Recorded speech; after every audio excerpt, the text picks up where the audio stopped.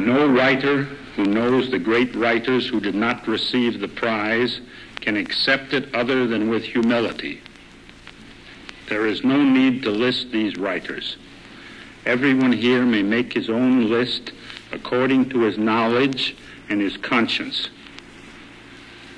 It would be impossible for me to ask the ambassador of my country to read a speech in which a writer said all of the things which are in his heart. Things may not be immediately discernible in what a man writes, and in this sometimes he is fortunate.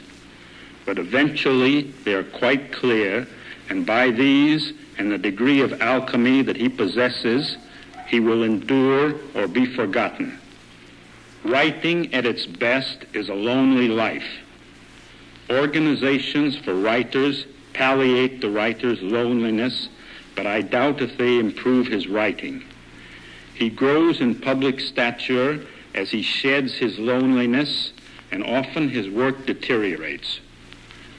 For he does his work alone, and if he is a good enough writer, he must face eternity, or the lack of it, each day.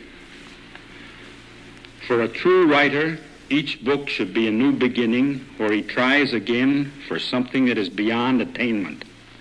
He should always try for something that has never been done or that others have tried and failed. Then, sometimes, with good luck, he will succeed. How simple the writing of literature would be if it were only necessary to write in another way what has been well written. It is because we have had such great writers in the past that a writer is driven far out past where he can go, out to where no one can help him. I have spoken too long for a writer. A writer should write what he has to say and not speak it.